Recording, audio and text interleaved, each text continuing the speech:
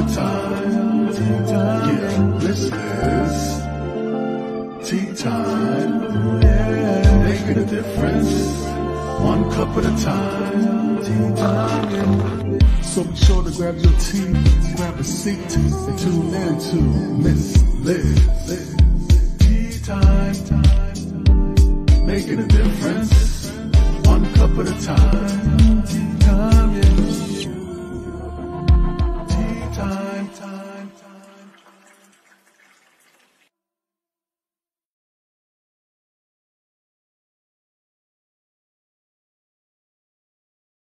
Well, welcome to Tea Time. That's right, Miss Liz is here. And today I have a special tea time. As you can see on the board, we have two incredible couples that have joined Miss Liz. And we're going to be talking about relationship and intimacy today, and sexual enlightenment, all of that good stuff with the couples. So for all the couples out there that are listening and tuning in today, I really appreciate you guys for tuning in. I really wanted to do something different, and I like to switch it up from time to time on Tea Time to keep you guys on your toes and see where Miss Liz is going to go. So, and these two incredible guests, couples have really changed my life and helped me along the way as well and become friends. So let's get a little bit of the disclaimer going and then the bios, and we're going to get them in. And today we're going to have a double dose of teaching, enlightenment, and love, action, and intimacy. That's the teas that we're serving today. We're serving a lot of strong cup of teas out there. But before we get started with all of that, we're going to get you over to Miss Liz's YouTube channel. We're going to get you to ring that little doorbell, and you'll be notified when there's a Tea Time live. Or you can join the live stream and put your questions, comments, and support in that as well. If any of these tea times resonate with you as well, a little quick share with a friend or family or a coworker, it always helps, and it helps my guests as well. And you can connect with each and every one of them. So let's get started with the disclaimer for Miss Liz. Disclaimer for Miss Liz's Tea Time live show. Miss Liz myself is going live using StreamYard. Before leaving a comment, please grant StreamYard permission to see your name at StreamYard.com. Please be advised that the content brought forward for any Tea Time show hosted by myself, Miss Liz, is always brought forward in good faith. However, may bring forward dialogues and opinions that are not representative of my platform. The facts and information are perceived to be accurate at the given time of airing. All Tea Time guests and audience participants are responsible for using their good judgment and taking any action that may relate to the discussion. The content brought forward may include discussions for some where they may be emotionally at risk. It is significant to know that this show is engaging in discussion forums only to offer, inspire awareness and connection, and is not providing therapeutical advice. If you have any questions about the disclaimer or the panelist discussion, you may freely contact me, Miss Liz, through my email at bookingmissliz@gmail.com. Moving forward, should you choose to voluntarily participate in today's show in any aspect, I myself, Miss Liz, welcomes you. And should you decide that the show is not made for you at this time, I respect those wishes and will see you at a later show at a later date and time. And again, original dates for Tea Times are Thursdays, 3 p.m. and 7 p.m. Eastern Standard Time. If you see a Tea Time on a Monday, Tuesday, Wednesday, it's a special surprise or a rescheduled Tea Time. So now a little bit about my guests. Well, I'm going to give you a little bit on couple number one. Couple number one is Linda and Charlie Bloom, our seminar leaders, authors, and psychotherapists, and are considered experts in the field of human relations. They have been working with individuals, couples, and groups throughout the country and internationally since 1975, and have been featured speakers at many professional conferences. They are co-authors of 5 books, including the widely acclaimed An End to Arguing, 101 Valuable Lessons for All Relationships, and 101 Things I Wish I Knew When I Got Married. Simple lessons to make love last, with over 100,000 copies sold. Their newest book, Love in a Time of Crisis, is available now. They have been together for 54 years, have 2 children and 3 grandsons. They live in Santa Cruz, California. Now, a little bit on my second guest. Well, my second couple is Dr. Lisbeth Mirth and Freddie Zentel Weaver. Have assisted thousands of couples and singles, created lasting intimacy and fulfillment in their life and relationships. They are featured on Showtime documentary series Sexual Healing and the Emmy Award-winning NBC show Starting Over. Best-selling authors of Sexual Enlightenment, endorsed by world-renowned spiritual pioneer Dr. Michael Beckwith. They are the co-founders of Tantra Nova Institute in Chicago and originators of June's first National Intimacy Day. Elizabeth and Freddie have coached billionaires, innovators, and power couples all over the world, shared their intimacy secrets at a global YPO, Young Presidents Organization conference in the city of Love, Paris, and got nominated as changemakers at the White House sponsored in 2016 United States Women's Summit in Washington, D.C. Elizabeth and Freddie Zentel are beloved husband and wife as well as business partners residing in Chicago. So let me get the two couples in here and let's have some strong tea today on relationships and intimacy. So welcome, Linda and Charlie. Hi. And Elizabeth and Freddie. Welcome, guys. Hi, Liz. Hello. It is an honor to have you guys back. I really wanted to do this tea time to reach out to the couples out there. As we spoke a little bit before we went live on, each couple has their own way of, the secret, that magic secret that everybody says, what's the secret to a long-lasting relationship? So I'm going to go to Linda and Charlie first, and then I'm going to jump to Elizabeth and Freddie. And we're going to pop up and down, and we're going to go. If you have any questions or comments, leave them in the section or private DM Miss Liz on her Facebook page, and I'll get those questions out to the couples as well today. And if you'd like to stay anonymous, the best way is to just message Miss Liz through my Facebook page. So now I'm going to get to Linda and Charlie. Linda and Charlie were on season 4 with Miss Liz, and they came to me and shared their books. Linda has the book, and we're going to talk about that book. So Linda, if you want to hold that book up, I'm just going to pop them up. So you're not going to see Miss Liz for a few minutes. You're going to see Linda and Charlie, and I'm going to let them do their thing. So I'm going to let them break the ice for you guys. So we wrote this book, An End to Arguing, because we've worked with so many couples over the years who have clashes in opinions and styles of being in the world, even core values. And we are a couple of recovered hotheads. Back in the day, we used to argue a lot. We're both firstborn. We were very definite about how we saw things, and we're really different. And it took a toll on our relationship. It took a toll on our emotional intimacy that we clashed so much. But we're good students, so we paid attention, and we got tremendous help from people who were in the graduating classes ahead of us, who taught us about how to get vulnerable with each other, how to repair when we blurted things out that were judgmental and critical and hurt the other person. And so one of the things that we do in this book is to pay it forward.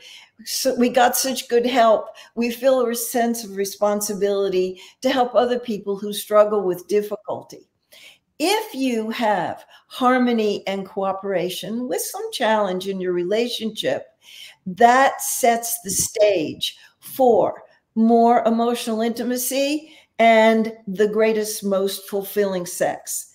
I'm from the school of thought that foreplay is everything that we did since the last time we had sex till this time. And so it's about the context of the relationship being in flow, the channels not clogged up, and that there is feelings and needs and safety and challenge characterizing the relationship. Yeah. Well, I agree with everything she just said, which is one of the secrets of great relationships. But also, when we look at, what is it that really creates a healthy bond and a passionate, juicy, intimate relationship. One of the things that we have found that really makes a huge difference that people often underestimate is the background in which that opportunity is being issued. And what I'm talking about is what kind of shape are you in emotionally in your relationship? Are there any incompletions that need to be attended to? Because one of the biggest obstacles in having a great relationship isn't necessarily not knowing what the technical things are that you need to do. It's not even about more information. It's really more about how clean is that space between the two of you? How safe is it? How complete are you with each other? Are there any unresolved issues? And of course, there are always going to be some things, but is there anything that's really gnawing on one or both of you that you really can't just put aside because it needs attention? So, being mindful of and honest with yourself and with each other about, how are we doing? Where are you? Is there anything that we need to, talk about? And not necessarily just when you're anticipating having an intimate connection, but in general, to staying current with each other, so that when those moments arise in which spontaneously or premeditatedly you have an opportunity to really connect with each other emotionally, physically, sexually, in whatever way that that may be at the time. So there isn't anything that's in the way that's distracting you, pulling your awareness away from being present mindfully in this moment. So that, when we feel safe, when we feel that there isn't anything that is competing with our desire to be connected right now, we can really bring our complete selves forward and be vulnerable, which of course, probably I'm sure most of you are aware that that's the primary factor as far as being able to connect deeply and intimately, is to feel vulnerable. And to feel vulnerable, to allow yourself to experience vulnerability, you've got to feel like it's safe for me to be vulnerable. So we really, encourage people to look not just at what the experiences that you're anticipating and want to have, but also to look at where are you right now? Are you available? Are you receptive? Are you safe and feeling open? Well, thank you so much for sharing that, guys. And we're gonna have questions coming in. I will get to the questions, but I just want to get the couples to share a little bit on their books and that. Freddie and Lisbeth, I'm going to pop you guys up. You guys have the Sexual Enlightenment book, and I want to talk about sexual enlightenment. We're talking about intimacy, relationship, and all of that stuff. Yes, if you feel that this conversation is a little not age appropriate, but I do request that you step out and tune into another tea time. Today, I think that this is a topic that really needs to come to the table. So I'm going to get the second couple up and get them to talk a little bit about their book. And then we're going to get the questions that are coming in and that out to the couples. And we're going to have a deep conversation today on intimacy, relationships, sexual enlightenment, all that good stuff. So let me pop up Freddie and Lisbeth, and they can share a little bit on their book and their relationship as well. Thanks, Liz. All right. As you already heard, our book is called Sexual Enlightenment: How to Create Lasting Fulfillment in Life, Love, and Intimacy. So I just want to expand a little bit on Charlie's and Linda's contribution and expand it further into what we call the trilogy of mind, heart, and life force center. The life force center is where our pleasure center, the sexual center, where creative energy emanates from. And when we feel whole and connected within, we are integrated and coherent in sex, heart, and mind. And then we bring this to relationship. So all of what Linda and Charlie shared in terms of emotional intimacy, we go further into then sexual intimacy. We can have sex without being intimate. However, if we want to have true sexual intimacy, which is a kind of integrated intimacy, the heart wants to be connected with the sex, and the sex wants to be connected with the heart, both within and with each other. Absolutely. Yeah, what Linda and Charlie shared in terms of intimacy is the key, and it's one of the main things that we work with when couples and individuals come to take workshops or work individually with us. And one of the things that's unique about our approach is teaching sexual meditation. The thing that's unique about that is, first of all, who doesn't like, that feeling of that intimacy and that vulnerability and that love and that open, just carefreeness that happens in the orgasmic and that intimate moment with ourselves or with a partner.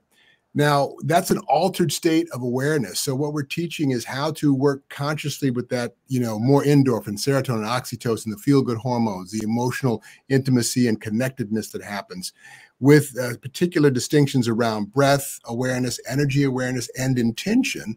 Like, I want to stop arguing with my beloved, or I want to create a beloved, or work that's fulfilling, or a place that's inspiring, whatever it might be.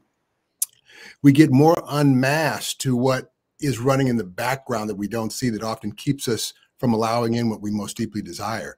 And we've had really great results with people in our workshops. People get actionable insights, and oftentimes they come with already an idea of what they want.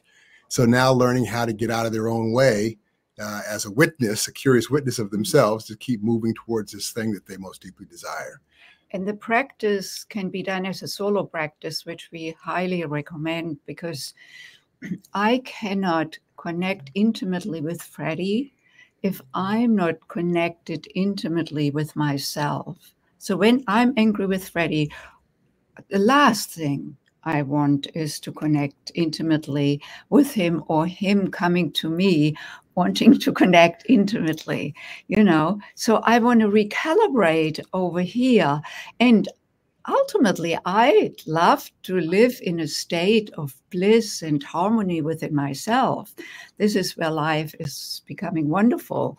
And this is what then emanates into the relationship, into Freddie's heart, and then in the tantric practice, there are very particular ways of circulating our energies with each other consciously. Like, it could be circulating through the sixth chakra, from, mind to mind, consciousness to consciousness. It could be from heart to heart, where we connect with, like, would you give me your hand? Mm-hmm. No, this one here. Mm-hmm. You cannot see it so well, like here, where we connect, and then we send energy and breathe together in synchronicity. You probably can already feel how that brings a couple into unity, into connection. And then, of course, also the connection from our sexual center to the other sexual center. And then we can breathe it up and circulate it just like this, up from his sexual center into his heart, from his heart into my heart. When my heart opens, my sexual center, or yoni, opens, which is the Sanskrit word for sexual center of a woman. Yoni means sacred space, and I particularly love that. The thing of it is that these practices are really very familiar, even if it's the first time you've practiced them, because it's reminding us of what we've forgotten, which is that stillness and that intimacy. Once we can start to develop a practice of being a witness, a curious witness of these stories that we live in, and the cascading effect that these stories have on our energetic self, then we can start to recognize that stuff, use these somatic practices to remind us of a place, and then move towards whatever our senior commitment is that we want to create in our relationship or our life. Well, thank you guys so much for sharing that. And thank you for the little exercises. We have some listeners that have some questions that are coming in. So I'd like to get those in, but I'm going to ask both couples, and we're going to kind of keep the couples on the screen together because I really want to keep that connection. I want to see the different expressions and feels and that to each question. So I'm going to pop the question up so you guys can see the question that popped into the studio. So this one is, do you think age and stage of life, young kids working, retirement affected your early fights? I'll speak to that about when you're tired, when you have young children, because we were trying to do 2 careers and 3 little kids. I think that the fuse was short just from fatigue. And I don't have too many regrets about my life, but I do regret that we didn't do more date nights when the children were small, and particularly regret that we didn't do more romantic getaways. And so I always tell our students or our clients who are still raising children to prioritize their relationship and put it in the #1 spot. And go off, get good childcare, throw some money at the challenge, and just be the 2 of you with some romantic time.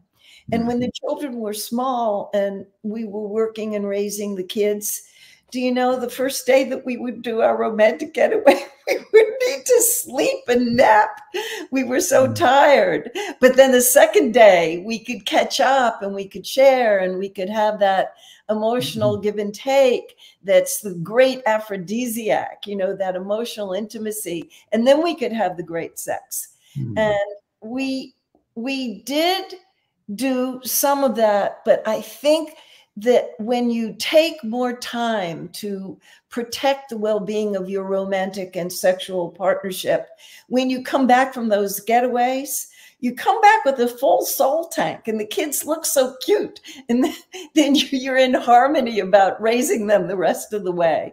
And so that's what I would recommend, that it heads off arguments when you're really beautifully connected with each other.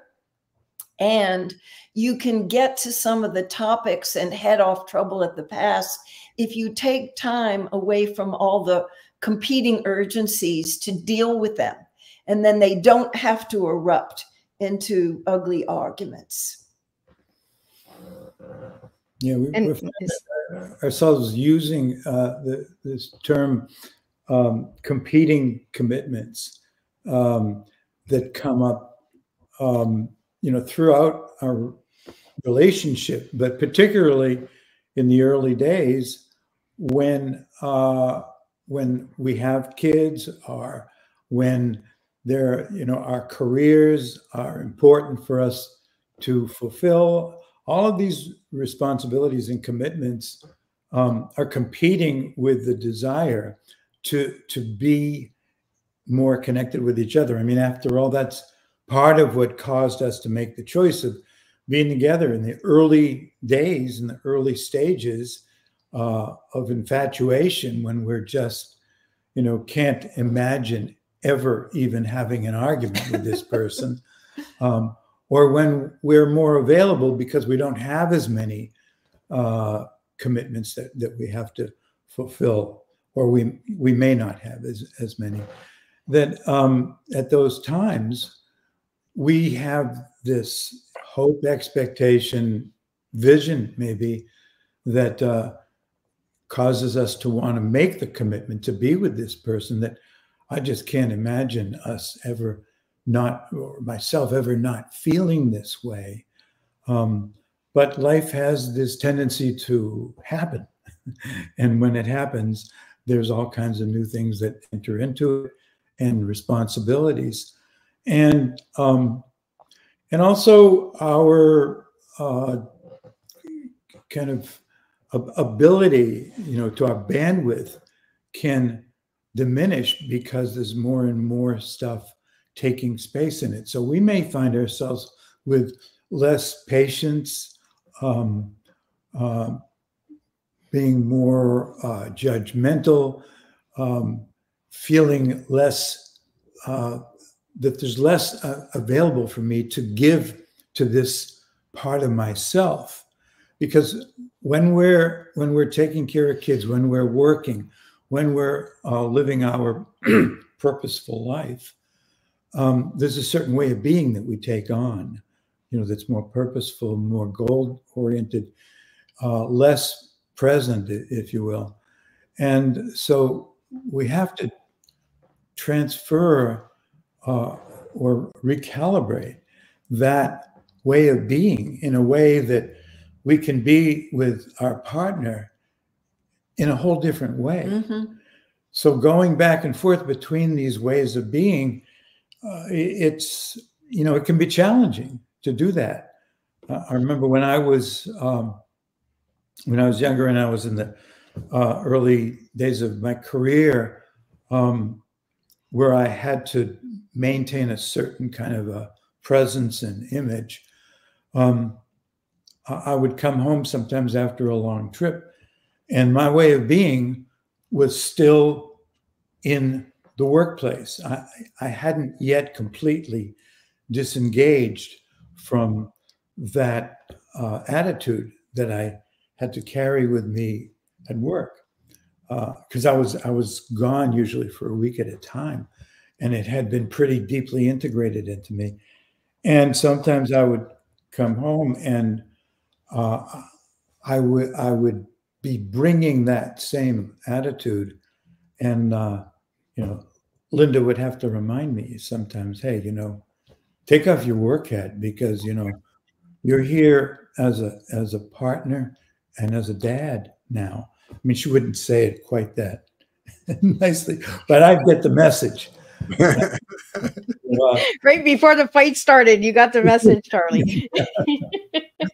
Lisbeth and Freddie, I'm going to give you guys the same question. I'll bring it up again. So do you think age and stage of life, young kids, working, retirement, affected your early fights? Well, we met later in life. We were in our mid and late 40s. We've been together for 24 years now.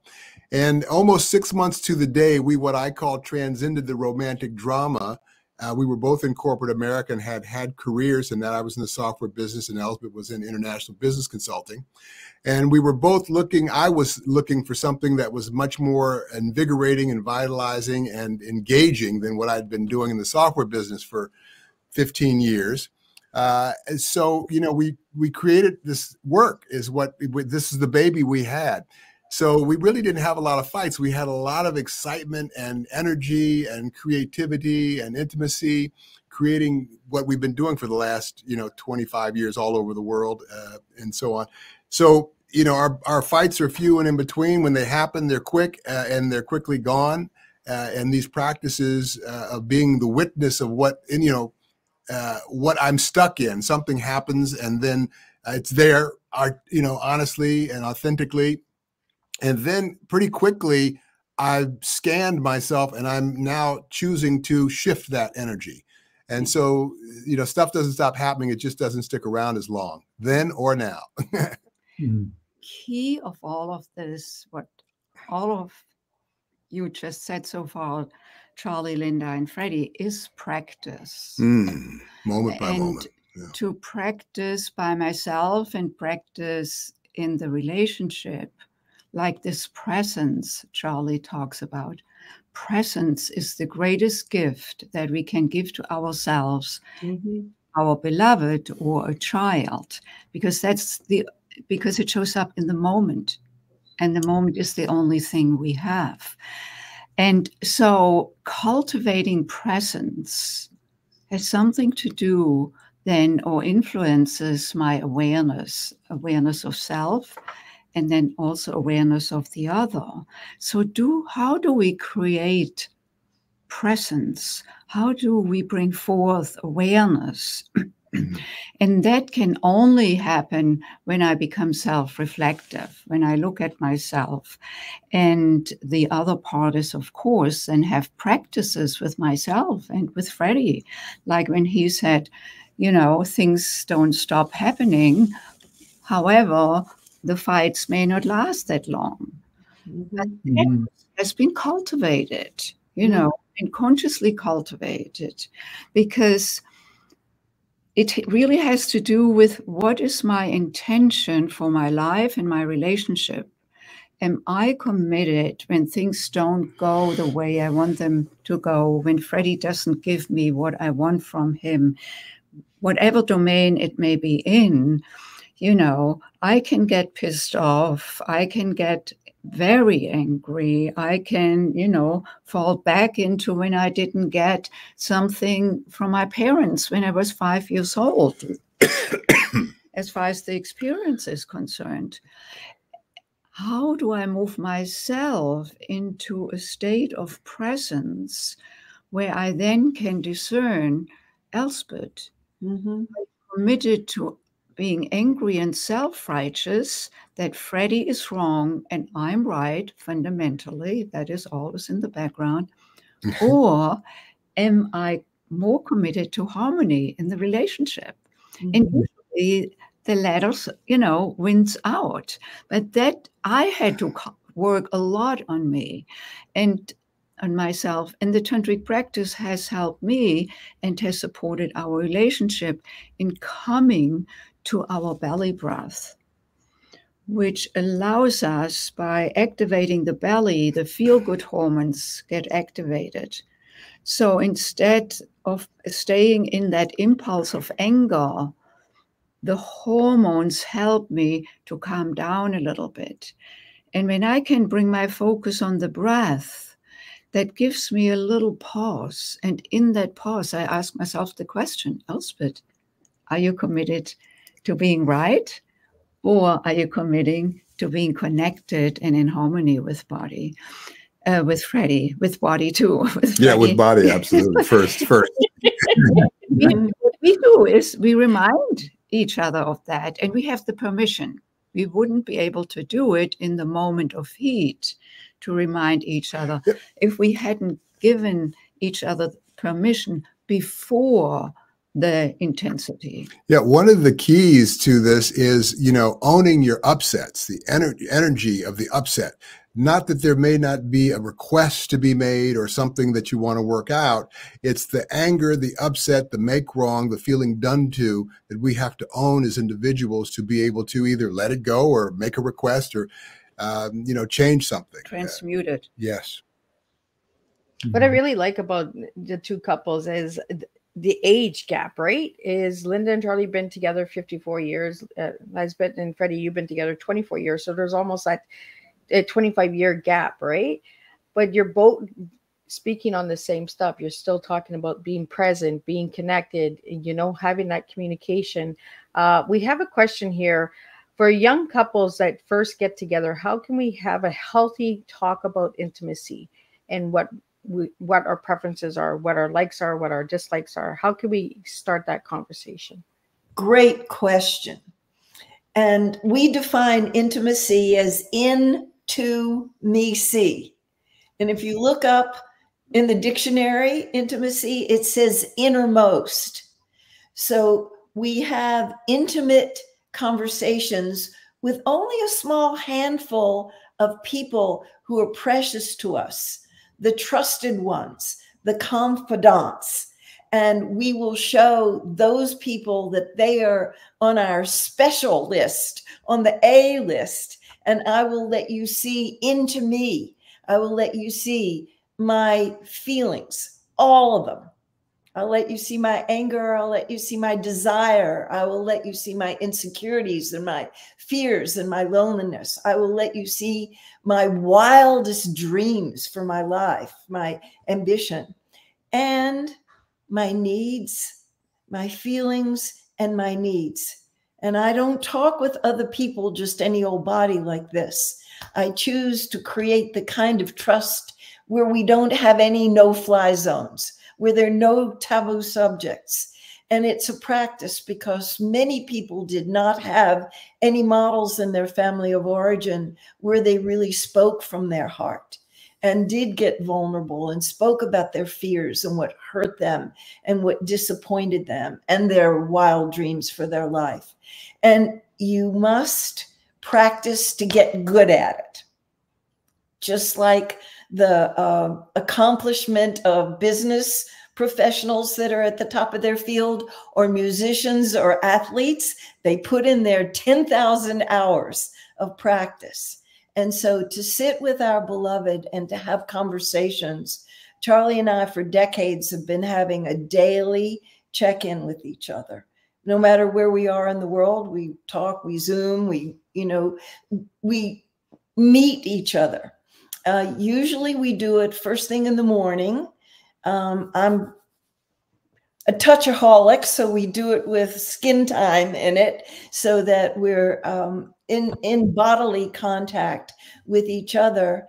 And we might talk about what's going on during the day. Maybe we'll discuss cases that we're working with. Maybe we'll speak about anything that's bothering us because we have this intolerance for incompletion. And all of the couples that we're working with, we're inviting them. They sometimes don't check in with each other at all. They're living such parallel lives. To start with once a week and just check in with yourself, have an intimate moment with yourself, and then report out and reveal rather than conceal. And that's what we're trying to help people work up their courage to reveal themselves to each other. And when they start having some successes, they want to do it more frequently.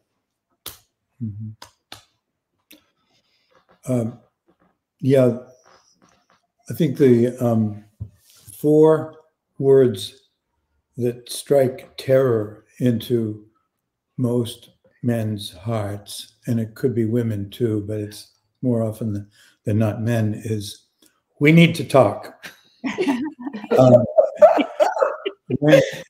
That's like, oh, I got to get out of here. I got to go. That is, car or something, right? Yeah, that is the very worst way to begin a conversation about some of the topics that we're talking about here. And the way you introduce that desire, that invitation, makes such a big difference in terms of where it's going to go from there.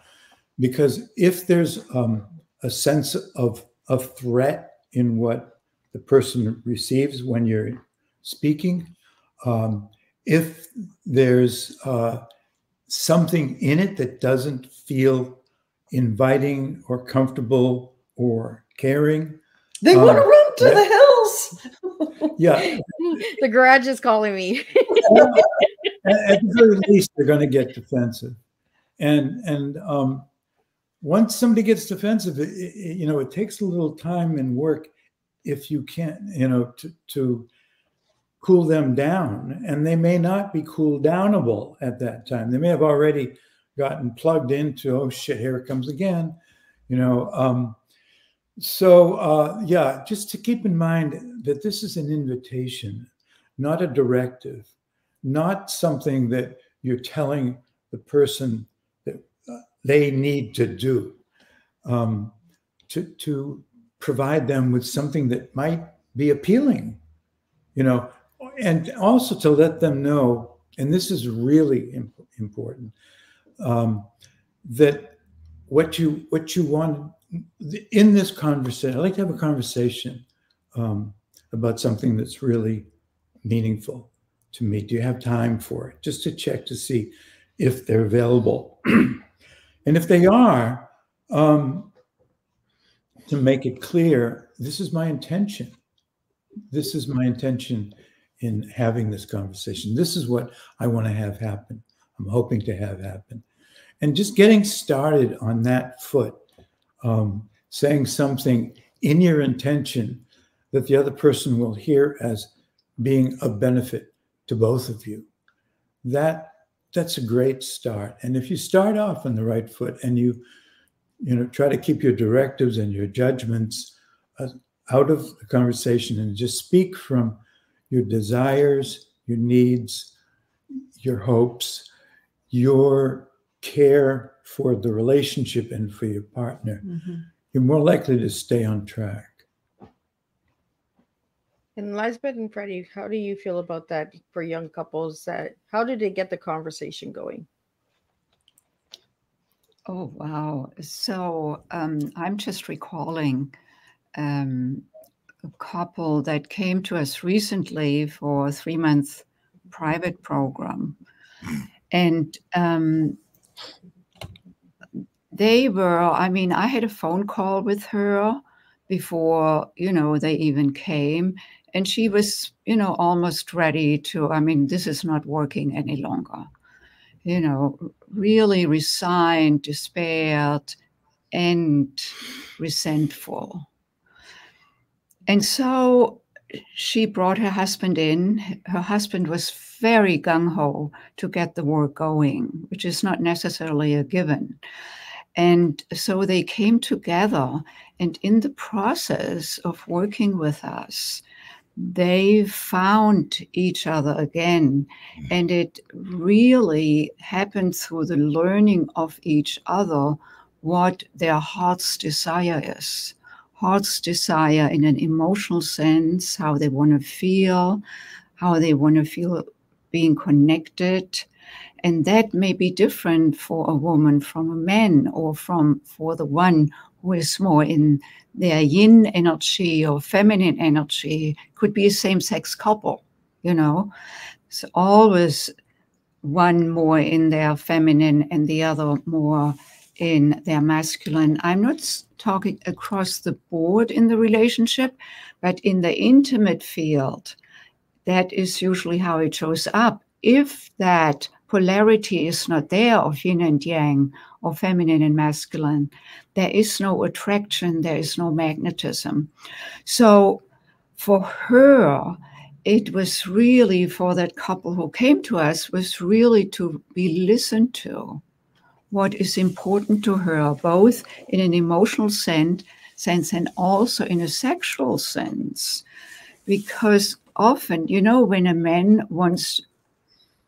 when two partners want to connect with each other, most men start feeling it in their sexual center. Most women, or the one who is in their feminine, when they want to connect, they start feeling it in their heart center. We have the same intention, which is we want to connect. Yet he feels it from his sexual center. She feels it from her heart center. So we are like two ships passing in the night. And so the awareness then for that couple was that the man started to listen to her from a whole different place, not necessarily just where he is automatically coming from, which is totally fine for him, but not a connector to his beloved. And for her, what she opened up to was what he wanted actually was to feel safe in her presence, which was actually not so much her thing, but she needed to be aware of, because that was not feeling safe was something that he brought from his earlier time of his life that then kicked in the relationship. So the listening back to how can we open up intimate conversation, emotional, sexual, intimate conversation, is that we start listening to each other and then listening to the differences. Because if I cannot listen to what Freddie is about, I never will get him, and he doesn't feel gotten. And that is the antidote of opening, particularly intimately. Yeah, for the man, particularly the polarity dance, because for men, we're kind of modeled and sort of wired to, show two emotions. That's, excuse my French, fucking or fighting. So intimacy, vulnerability, nurturing is like not considered okay for men. Don't cry, kind of a thing.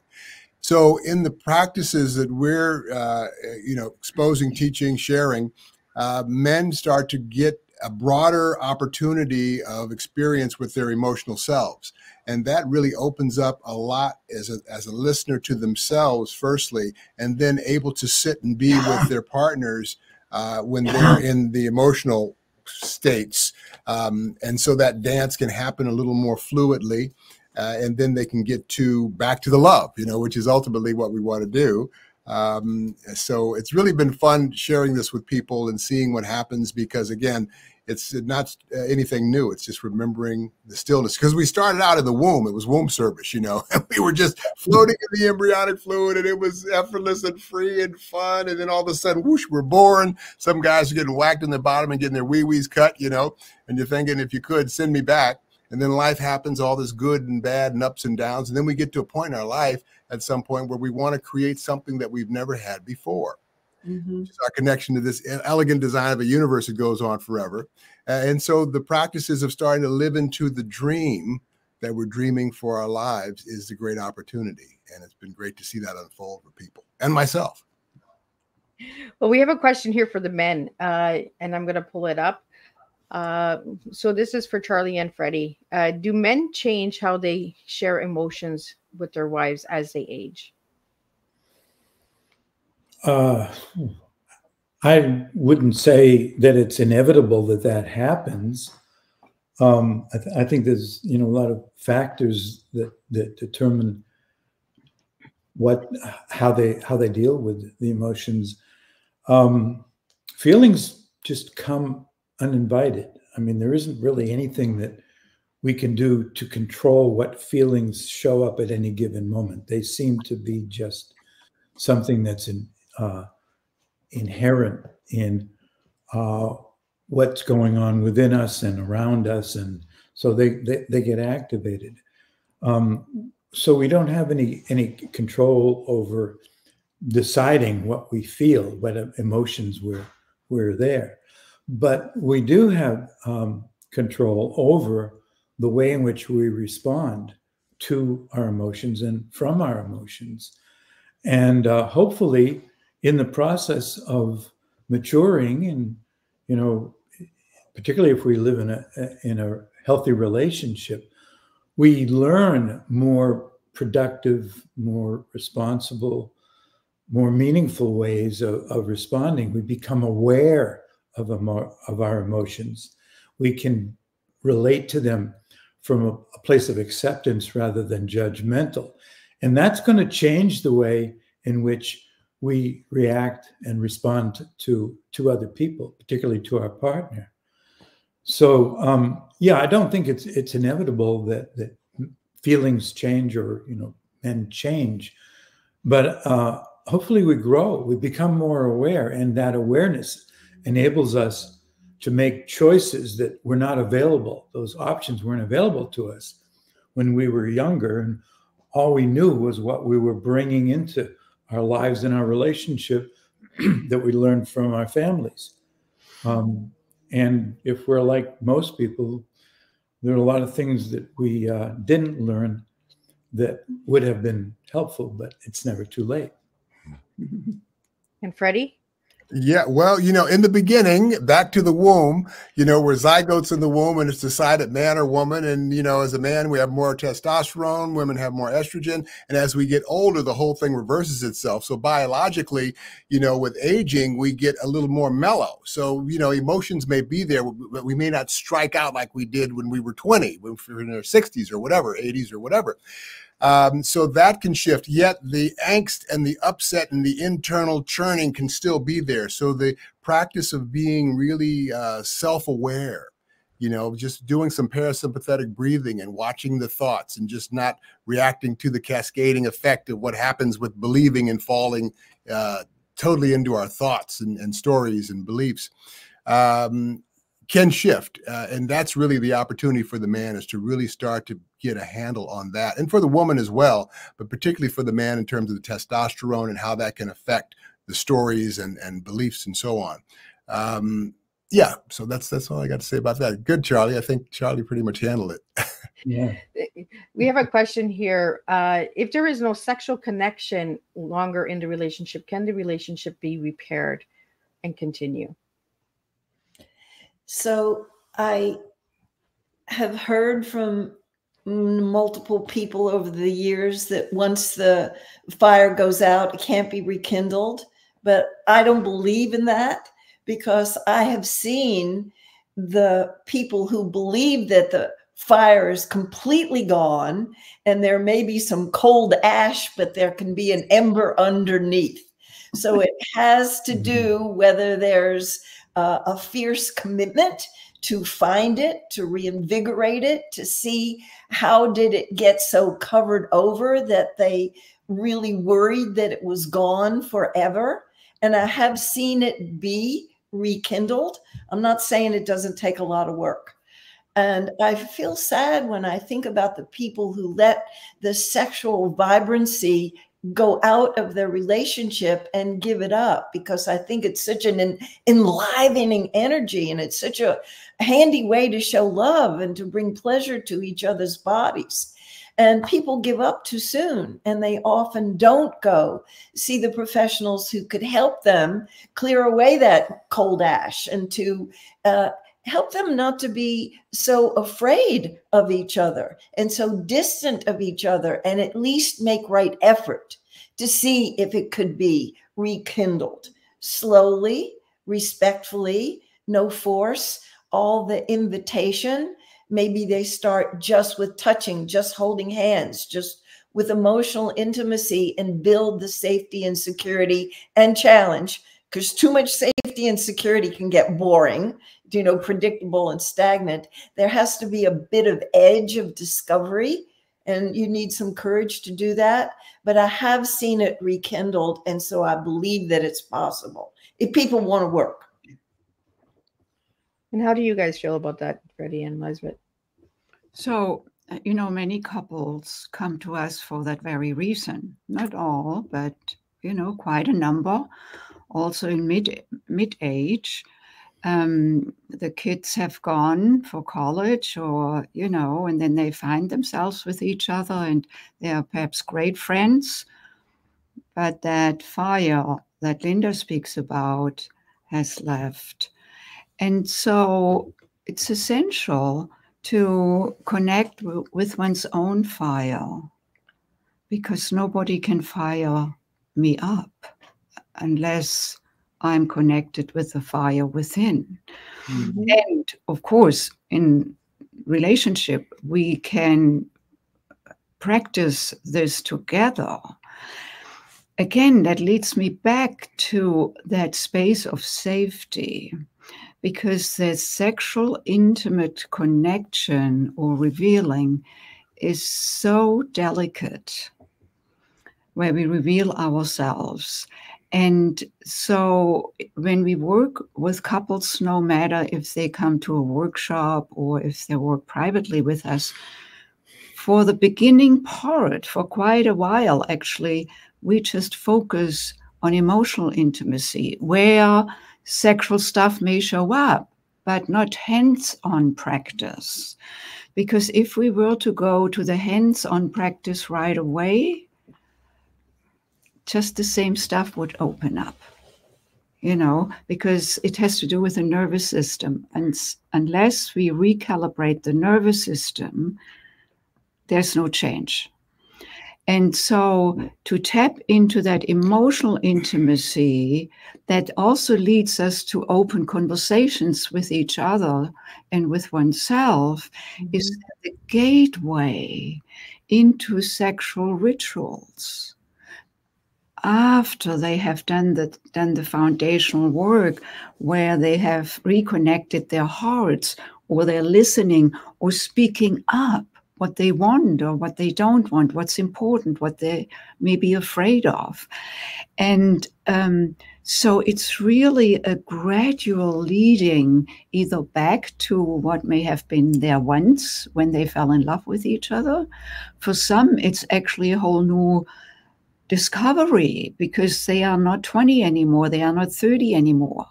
You know, there's lots of maturity, wisdom in many ways that is then brought to that intimate connection, and perhaps also to a clarity how we want to experience intimacy now, which may show up very differently, you know? Right. I was going to say, you know, designing a relationship, because it starts out, oh my God, I just love everything about you, the way your feet smell and your underarms. I just love you. And then after about 3 years, you need to take a bath. Okay. It's never like it was or like it's going to be. It's like it is. So, you know, what practices can we employ that will keep us, you know, vibrant and alive, and really being creatively Vesuvius and improvisational about this life that we're in together? and it's, it might be, you're monogamous at one point, and then maybe you be open, or maybe you're who knows? There's all kinds of approaches. So what do you have in the relationship that is the reason to be together? How do you assist each other in dancing more in this time? And that's where you can really start to look honestly at the relationship. And most of us are kind of in a fantasy about it, some drama in relationships. So, just running to the next hottest sexual experience is about, 2-3 years. And then, you're back with yourself again. So how can you use what you've evolved with your relationship? Maybe you've got 10, 20 years in with each other. What works, what doesn't.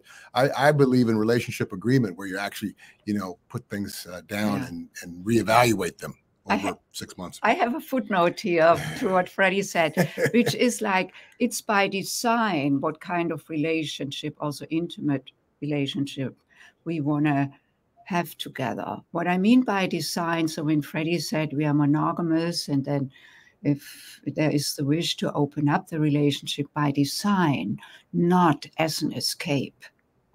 Because that is just unconscious, and, it's not so great here, let me go somewhere else. And then, as Freddie said, then I come back to myself, to my mystery, If by design, it's very different. And by design, the relationship design, it's about expansion. Because when we open up the relationship, that one or the other can also be with another lover, that requires a phenomenal mastery of both partners. Mastery of jealousy, of envy, possessiveness, of, feeling abandoned at moments, or, all kinds of stuff may show up. And only if you're willing to encounter yourself consciously there, don't do it. I mean, you can do it as an escape, but nothing is going to change what you may not like in your current relationship. But what I'm really getting from today's conversation is presence and practice, right? Right. Is be present with each other and practice, and and have that contract of saying, in the day, and when we first got together, this is what we agreed on, but now we need to adjust that contract, right? We need to work and communicate and say, that's no longer serving me, that's no longer pleasing me, big on communication and stuff like that. And the reason that I wanted to do this show today with Linda and Charlie and Freddie and Lisbeth is I wanted to get the conversation started. I wanted the conversation of intimacy and relationship to start. I feel that in today's world, relationships are put on the back burner. We're not having these conversations. We're not reaching out. We're not taking these retreats and workshops and all of these incredible resources and services out there.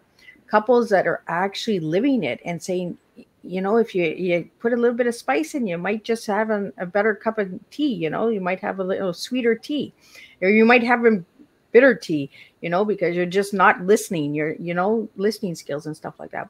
I really want to give the couples a chance and put their workshops out and courses and stuff like that. Linda had said that they're doing something that they still have spots for.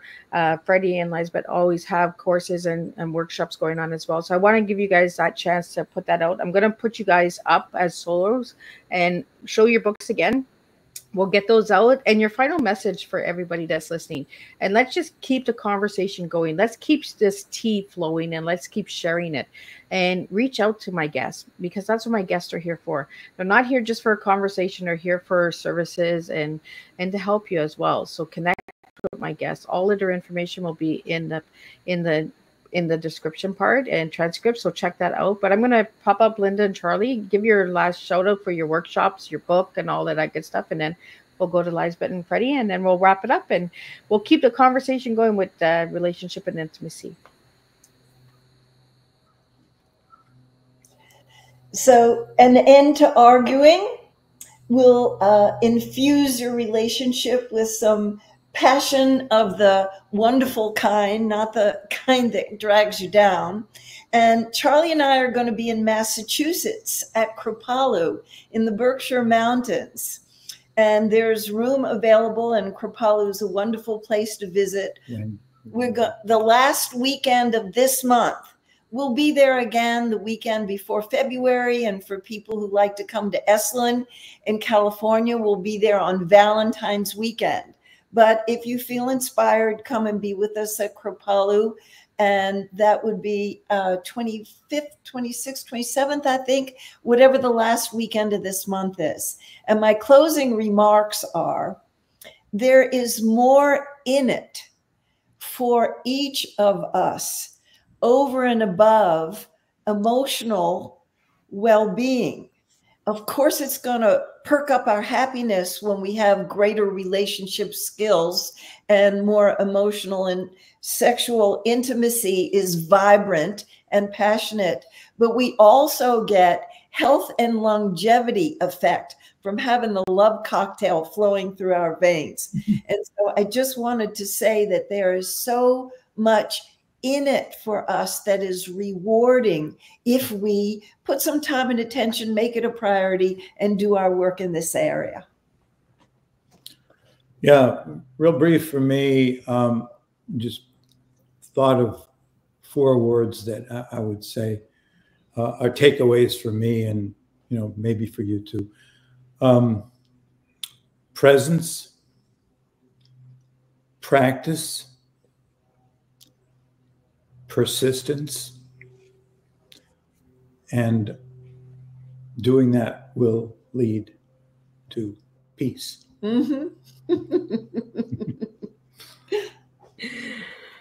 I love that. The 4 P's are bringing you to the good old peace of intimacy and relationships. I love it, Charlie.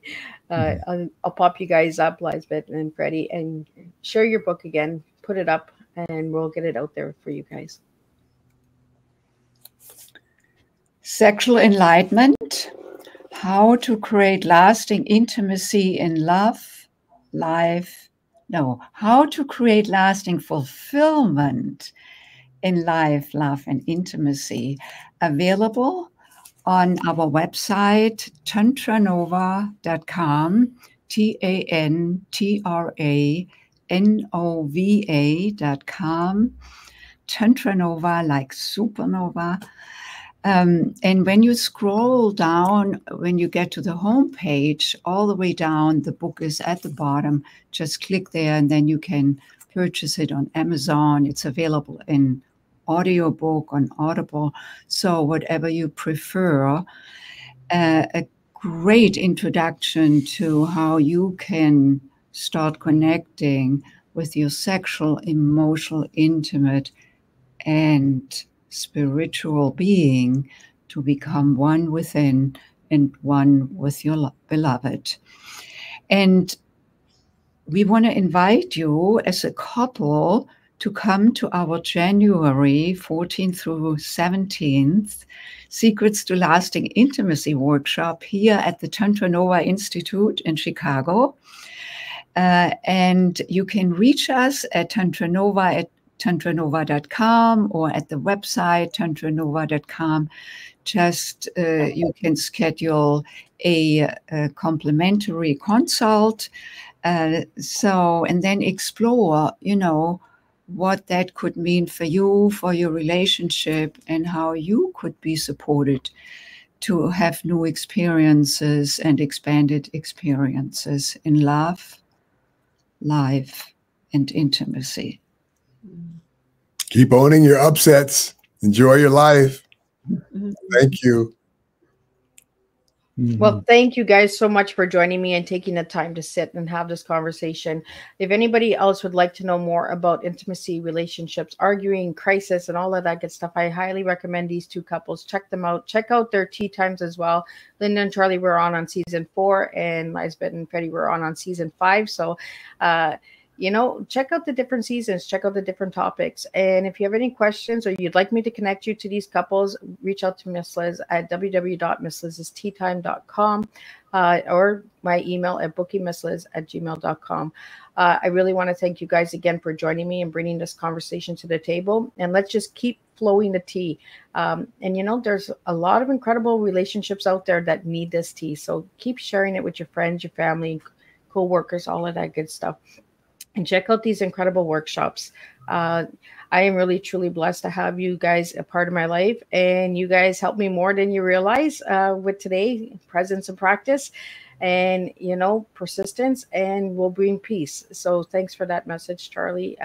Freddie, thank you for, you know, bringing us back to the womb and understanding that it all starts right within us. So again, thank you guys. And I will see everybody back at 7 p.m. with the next tea time, where Sean Bridges, a screenwriter and thriller author, is going to be sharing his new book called The Gun Barrel Highway. So we're going to talk about that. And that's about love as well, and a deep relationship. So you want to check that one out too. So until then, I will wish everybody a happy day, and keep staying true to yourself. Keep serving your tea. We don't serve a beverage in this house. We serve storytelling, words, and making a difference with one cup of tea at a time, one story at a time. So until then, stay true to yourself, and we'll make a difference with this tea. So take care, everybody. Thank you.